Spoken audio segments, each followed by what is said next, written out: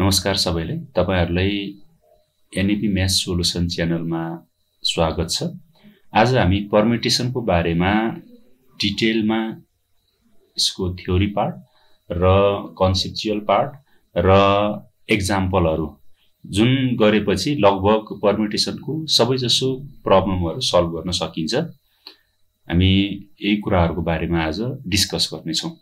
सबभन्दा फर्स्टमा परम्युटेसन भनेको के हो त? अब यसको पहिला सबभन्दा फर्स्टमा हामी डेफिनेसनबाट सुरु गर्छौं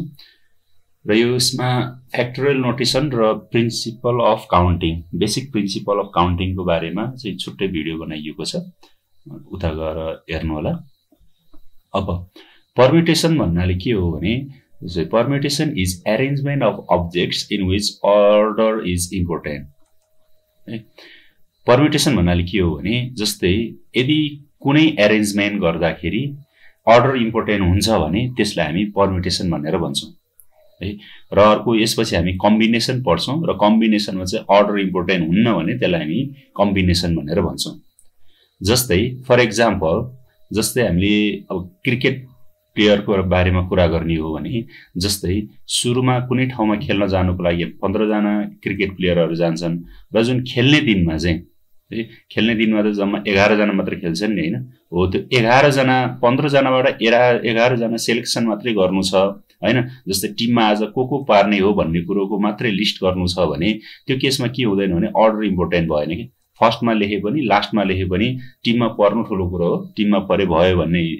कन्सेप्ट छ भने त्यो केसमा चाहिँ हामी के भन्छौं त्यसलाई कम्बिनेसन वाला प्रब्लम भनेर भन्छौं। र यदि त्यसैमा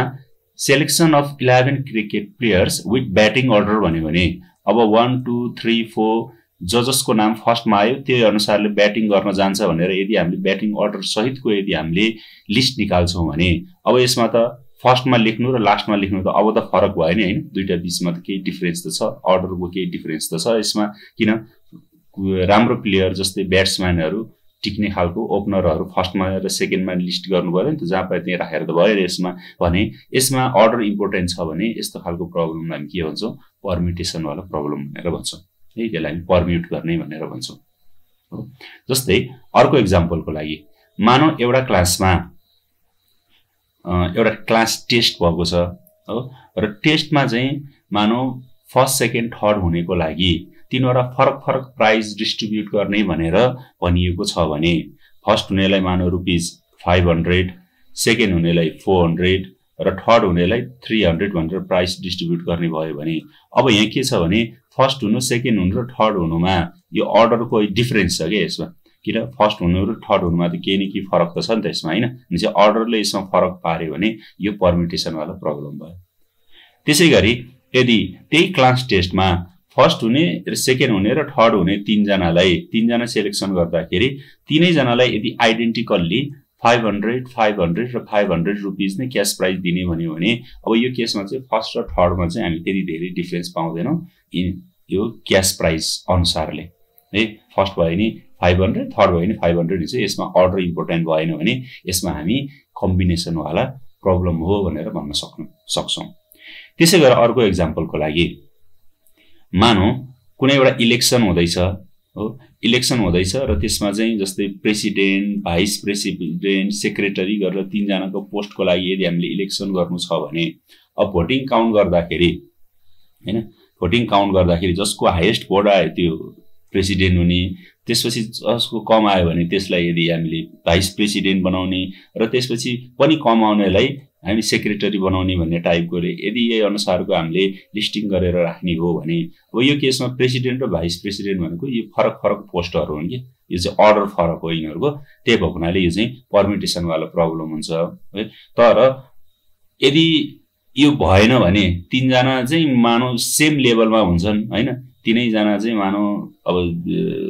प्रेसिडेन्ट टाइपको हैन एउटै पोस्टको लागि 3 जनाले अब एप्लाई गर्दैछ भने त्यो केसको सिलेक्सनमा चाहिँ अब अर्डर इम्पोर्टेन्ट भएन। फर्स्टमा सिलेक्ट भयो नि लास्टमा सिलेक्ट भयो भने यदि तिनीहरुको इक्वल इम्पोर्टेन्स छ भने त्यसलाई चाहिँ हामी कम्बिनेसन वाला प्रब्लम भनेर भन्छौं। र परम्युटेसनलाई हामीले डिनोट गर्दा PN, R ले डिनोट गर्छौं। अथवा यसलाई लेख्दाखेरि यो n माथि लेखेर pr ले पनि डिनोट गर्छौं अथवा यसरी npr ले पनि डिनोट गर्छौं है। यो p भनेको परम्युटेसन भयो, n भनेको टोटल नम्बर अफ अब्जेक्ट, जम्मा कतिवटा अब्जेक्टबाट छान्नु पर्ने। जस्तै यो केसमा 15 जनाबाट 11 जनालाई ब्याटिङ अर्डर सहितको एरेन्ज गर्नुपर्ने छ भने 15 भनेको n हुने भयो र 11 जना चुज गर्ने हो भने यो भनेको number of object to be arrange हैन। 11 जना छानेर अनि बल्ल हामीले अर्डर मिलाएर एरेन्ज गर्ने हो नि त भने यसलाई r भनेको चाहिँ number of objects to be arrange भयो। र यसमा के कुरा एउटा याद गर्ने भने जहिले पनि n को भ्यालु r भन्दा ग्रेटर अर इक्वल हुनुपर्छ, यो एउटा पोइन्ट याद गर्ने है। n को भ्यालु r भन्दा लेस किन हुन सक्दैन भने यदि मानौ हामीसँग अब्जेक्ट नै 4 वटा छ र अब 4 वटा अब्जेक्ट छ र यसलाई 5 ठाउँमा एरेन्ज गर्नु भन्यो भने हैन, 5 ठाउँमा एरेन्ज गर्नु भनेर भन्यो भने हामी त्यसलाई गर्न सक्दैनौं है। अब यसको एक्जाम्पलको लागि मानौ 3 वटा सिट छ र 3 जना स्टुडेन्ट छ भने यसलाई एरेन्ज गर्नु पर्यो भने कति तरिकाले गर्न सकिन्छ भन्ने टाइपकोलाई पनि, जस्तै फर्स्ट सिटमा बस्नु र सेकेन्ड सिटमा बस्दाखेरि त्यो फरक फरक टाइपको एरेन्जमेन्ट बस्छ भने त्यसलाई हामी के भन्छौं त परम्युटेसन भनेर भन्छौं। अब परम्युटेसनमा हामीले जम्मा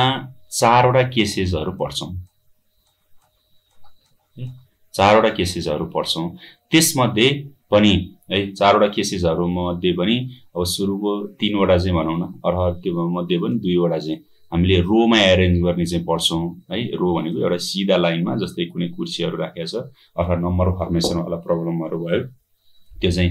रो वाला भयो। त्यसपछि अर्को पढ्ने भनेको हामी सर्कुलर एरेन्जमेन्ट वाला है। सर्कलमा कुनै पनि मान्छेहरुलाई एरेन्ज गर्नुपर्ने भयो, सर्कुलर टेबलमा एरेन्ज गर्ने भने कति तरिकाले एरेन्ज गर्न सकिन्छ भन्ने टाइपकोहरु पनि पढ्छौं है। र यो रोमा एरेन्ज गर्ने केसमा पनि सबै एलिमेन्टहरु डिस्टिंक्ट हुँदा र डिस्टिंक्ट नहुँदाको केसहरु फरक फरक हुन्। त्यो हुनाले सबभन्दा फर्स्टमा हामी के पढ्छौं भने if all the elements are distinct है। अहिले सुरुमा गर्ने भनेको मानौ सबै एलिमेन्टहरु फरक फरक एलिमेन्ट छन्, कुनै पनि एलिमेन्टहरु दोहोरिएको छैन। जस्तै नम्बर बनाउने केसमा 1 2 3 4 5 बाट कुनै 3 डिजिट नम्बर बनाउनु पर्ने भयो, 3 डिफरेन्ट डिजिट नम्बर बनाउनु पर्ने भयो भने त्यो केसमा यो कुनै पनि नम्बरहरु यहाँ दोहोरिएको छैन नि त हैन, युनिक नम्बरहरु छन् भने त्यो केसमा चाहिँ हामी के भन्छौं यसलाई डिस्टिंक्ट नम्बर भनेर भन्छौं। तर कहिलेकाहीँ चाहिँ क्वेशनमा दिँदाखेरि कुनै वर्ड दिँदाखेरि मानौ क्याल्कुलस भन्ने वर्ड आयो भने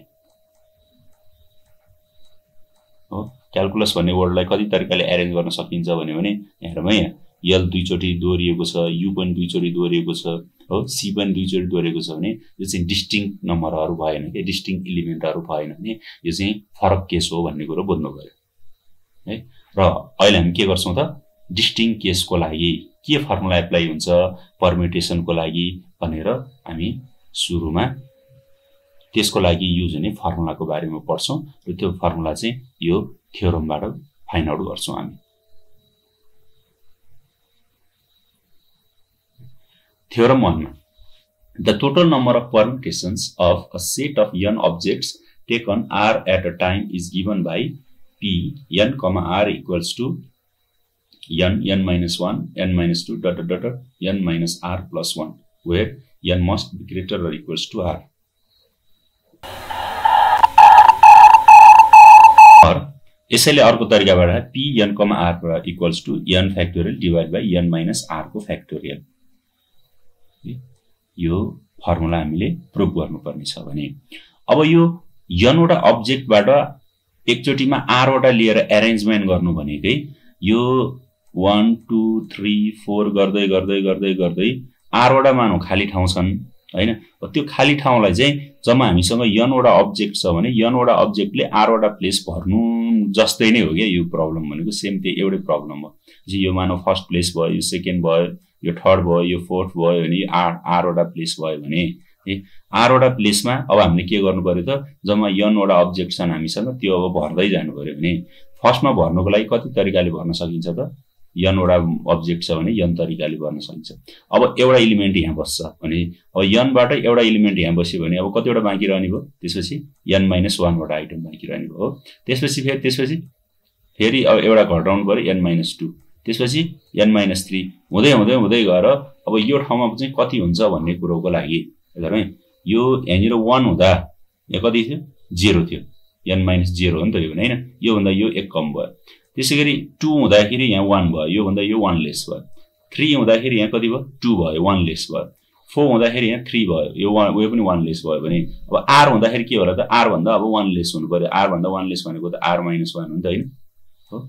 माइनस अगाडि त सबैमा के छ n माइनसै छ n माइनस अनि r - 1 हुनु पर्ने भयो है 8 के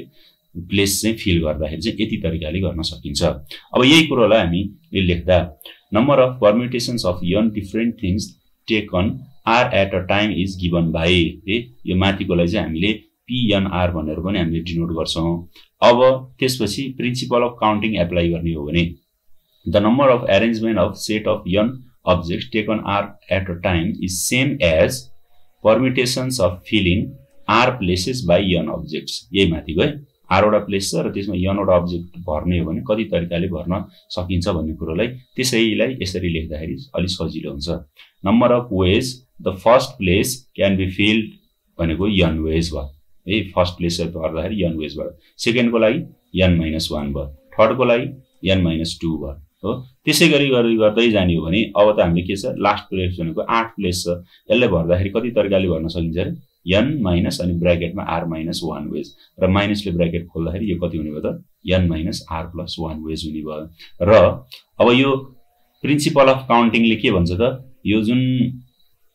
n डिफरेन्ट अब्जेक्टलाई एकचोटीमा r ठाउँमा यदि अरेन्ज गर्ने हो भने त्यसलाई कति तरिकाले गर्न सकिन्छ भन्ने कुरो फाइन्ड आउट गर्नको लागि बाइ प्रिन्सिपल अफ काउन्टिङ हामी के लेख्न सक्छौं त अब pn, r इक्वल्स टु यो सबै मल्टिप्लाई गर्ने n - 1 n - 2 dot dot dot गर्दै n - r + 1 सम्मको टर्मलाई हामी मल्टिप्लाई गर्छौं र यो नै यदि हामीले प्रब्लममा यो माथिको पार्ट यति मात्रै सोध्यो भने यो हाम्रो प्रुफ भयो यतिकैमा तर प्राय एक्जाममा सोध्दाखेरि यदि यो थ्योरम सोध्यो भने चाहिँ यो तलको यो फर्मेटमा सोध्छ फेरि यो फर्मेटमा निकाल्नको लागि यता हेर्नु त डिनोमिनेटरमा के ल्याउनु पर्ने छ त यसमा n - r को फ्याक्टोरियल निकाल्नु पर्ने छ भने सबभन्दा फर्स्टमा के गर्ने यही n - r फ्याक्टोरियल आफैले थप्दिने न्युमरेटर र डिनोमिनेटरमा है multiplying numerator and denominator n - r factorial अब यति भएपछि डिनोमिनेटरको त एन्सरलाई चाहिने हो यतिकै छोड्दियौ अब हेर्नु n - r फ्याक्टोरियल को मिनिङ के हो त जस्तै 5 फ्याक्टोरियल को मिनिङ के हो त भने चाहिँ यसको यो मिनिङ भनेको 1 देखि 5 सम्मको सबै नेचुरल नम्बरको प्रोडक्ट 1 * 2 * 3 * 4 * 5 हो त्यसैगरी n फ्याक्टोरियल को मिनिङ के हो त भनेपछि 1 * 2 * डट डट डट डट गर्दै यो भनेको n - 1 त्यसपछि n सम्मको प्रोडक्ट भयो भने n - r को फ्याक्टोरियल को मिनिङ के हुन्छ त अब यसमा भने 1 * 2 * 3 * डट डट डट डट गर्दै n - r को फ्याक्टोरियल सम्म जान्छ हो यो भनेको 1 देखि n - r सम्मको सबै नेचुरल नम्बरहरुको प्रोडक्ट भयो त्यो हुनाले त्यो n - r को फ्याक्टोरियल को ठाउँमा हामीले लेख्दाखेरि यसरी लेख्न पाइन्छ अब यो भइसकेपछि अब माथिको फेरि हेरौं त 1 2 3 4 यो पुरै सिरियल्ली गएको छ के यो n - r पछि फेरि यसमा 1 एड हुँदै हुँदै हुँदै गएर कति सम्म पुगेको छ त n सम्म पुगेको छ भने यो भनेको 1 देखि n सम्मको नेचुरल नम्बरहरुको प्रोडक्ट भयो भने यसलाई के लेख्न पाउँछौं हामी n फ्याक्टोरियल लेख्न पाउँछौं त्यो हुनाले यो भनेको n फ्याक्टोरियलको फर्मुला भयो भने यो नै हामीलाई चाहिएको परम्युटेसन फाइन्ड आउट गर्ने फर्मुला हो र यसमा यदि r लाई यदि हामीले n ले डिनोट गर्ने हो भने के हुन्छ त यो पनि त n नै हुन्छ नि त अब हैन जे n factorial divide by n minus n को फ्याक्टोरियल बन्छ र यो भनेको n फ्याक्टोरियल बाइ 0 फ्याक्टोरियल हो यो भनेको तलको 0 फ्याक्टोरियल भनेको त 1 भइहाल्यो यो चाहिँ n फ्याक्टोरियल मात्र सिधै लेख्न पाइन्छ यसको मिनिङ हो अब n वटा अब्जेक्ट छ n नै ठाउँमा हामीले अरेन्ज गर्नुपर्ने छ भने भएभरको सबैले अरेन्ज गर्नुपर्ने छ भने अबदेखि हामी सिधै n फ्याक्टोरियल भनेर लेख्छौं अब यो परम्युटेसन निकाल्नको केसमा चाहिँ यो क्याल्कुलेटरबाट पनि भ्यालु निकाल्न सकिन्छ सिधै यो निकाल्नको लागि जस्तै क्याल्कुलेटरहरुमा हेरौँ है यहाँनिर यो जुन मल्टिप्लाई वाला बटन छ नि यहाँनिर npr भनेर राखिएको छ र यो कम्बिनेसनको लागि चाहिँ यहाँ ncr भनेर राखिएको छ है यो चाहिँ परम्युटेसनको लागि, यो चाहिँ कम्बिनेसनको लागि हो। र फ्याक्टोरियलको लागि चाहिँ यहाँ माथि यक्सको फ्याक्टोरियल भनेर छ माथिको। यो सबै के छ त अरेन्ज कलरले लेखिएको कुराहरूको लागि हैन, अथवा येलो कलरले लेखिएको लागि लेखिएको जुन की बटम की थिच्नु पर्ने छ त्यसको लागि चाहिँ हामी के गर्छौं भने पहिला शिफ्ट थिचेर हैन, त्यसपछि यो थिचेपछि बल्ल पी आउँछ। त्यो हुनाले यदि npr को भ्यालु निकाल्नु पर्ने छ भने मानौ n को ठाउँमा 7 अनि r को ठाउँमा 3 थिच्नु पर्ने छ भने पहिला हामी 7 थिच्छौं है, 7 लाई क्लिक गर्छौं, त्यसपछि शिफ्ट थिचेर यो मल्टिप्लाई बटन थिच्छौं, त्यसपछि यहाँ पी देखाउँछ है, त्यसपछि r को ठाउँमा कति राख्ने हो r को भ्यालु टाइप गर्छौं अनि इक्वल्स टु हान्छौं, हामीलाई चाहिएको सोलुसन आउँछ है। र कम्बिनेसनमा पनि सेम एउटै नै हुन्छ। यो भयो परम्युटेसनको लागि चाहिने हाम्रो जुन डिस्टिंक्ट अब्जेक्ट छ भने त्यसमा एप्लाई हुने फर्मुला है। यो फर्मुला चाहिँ हामीले याद गर्नु पर्यो। ल अहिले यति।